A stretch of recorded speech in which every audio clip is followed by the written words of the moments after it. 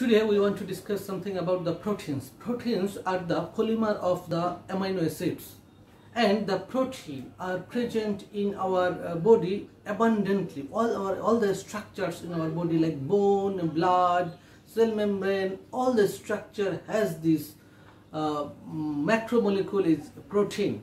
And interesting thing is that the protein is the polymer of amino acids. There are only 20 amino acids in the nature, and these 20 amino acids sets one after another to form a long chain.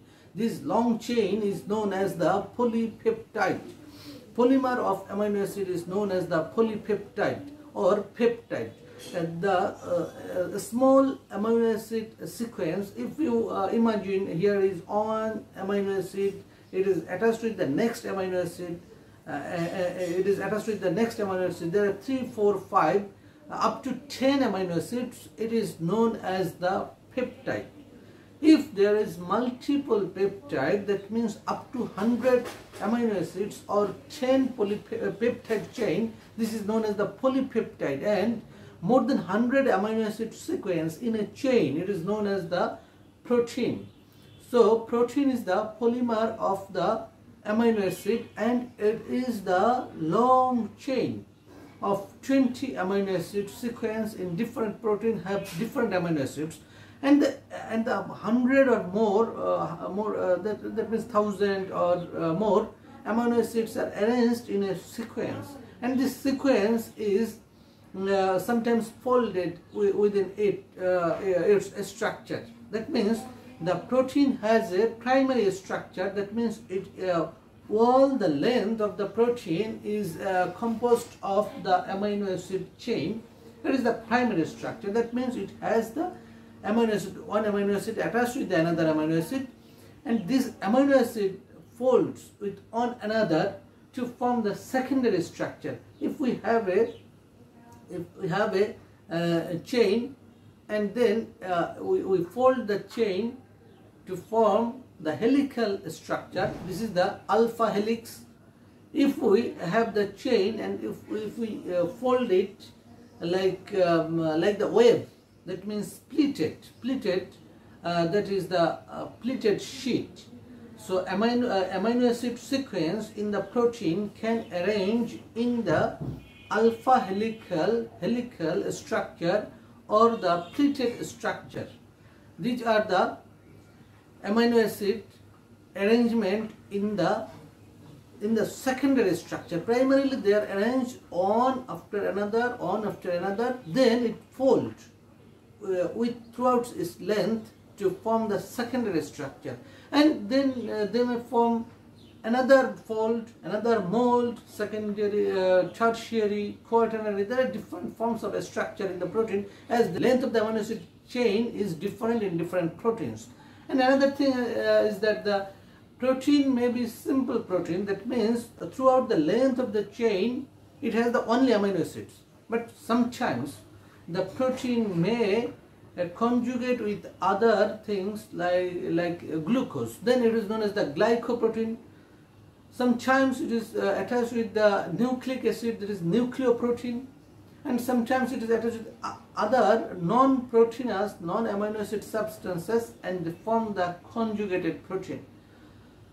And the structure of the protein has the amino acid sequence throughout the length, and it has 20 amino acids in its length. Now we will see what are the 20 amino acids. Here are the 20 amino acids that remain in our body, like glycine, alanine, valine, leucine, isoleucine, serine, threonine or tyrosine, and the cysteine, methionine, aspartic acid, asparagine, glutamine, lysine, arginine, histidine, phenylalanine, tyrosine, tryptophan, and the proline. These are the 20 amino acids that present in our body. If we analyze one amino acid, here is the cysteine. Here we can see, here is the carboxylic acid and the amino acid. and it has a side chain that is colored in red. This side chain defines the chemical characters of these amino acids, and here you can see the side chain is like that. Here is another side chain, here is another side chain, and all these are the all these are the linear side chain, and here is, you can see there is another side chain, that is the cyclic side chain. This amino acid, here is the phenylalanine, it has the cyclic side chain or benzene, and this side chains determines the nature of this amino acid. Here is the simple amino acid, it has the side chain is only hydrogen ion, this is the glycine. This amino acid has the CH3, only CH3 methyl group in this side chain, this is known as the alanine. These amino acids are classified as the aliphatic side chain. Here is the aliphatic side chain, all are the aliphatic side chain. This amino acid has the hydroxyl group in the side chain, this is the serine, threonine, tyrosine. These are the classifications of the amino acid in the chemical structures, and some amino acids are the acidic in their nature. This is the acidic amino acid, that means aspartic acid, asparagine, glutamic acid. These are the acidic amino acid, and some amino acid are the basic amino acid like lysine, arginine and histidine. These are the basic amino acids.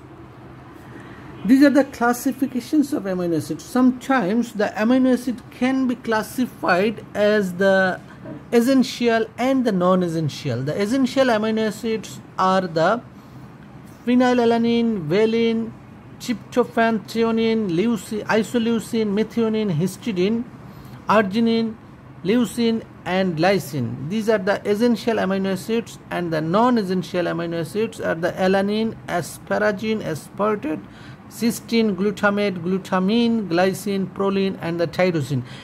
These are the non-essential amino acids, and sometimes we classify these amino acids on other different properties, like how they can produce the energy, like the glucogenic amino acid.